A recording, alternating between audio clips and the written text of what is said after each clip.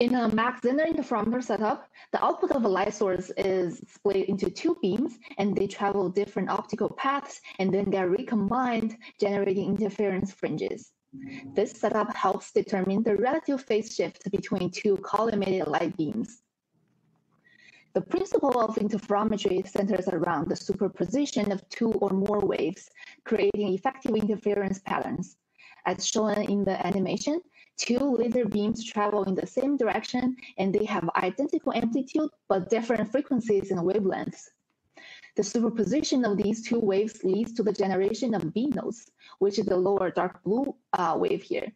So the resulting waves we can see alternate in time between constructive and destructive interference, and the associated wave expression is reproduced in this equation as you see in the slide here. One important aspect revealed from the formula and animation is that the B node, which corresponds to the amplitude envelope of the new waveform, occurs at the difference frequency between F1 and F2. This will be the guide for our subsequent interferometer measurements. Now let's take a more detailed look at our interferometer test setup.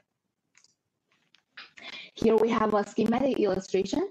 A diode laser at 1550 nanometer is split into two paths.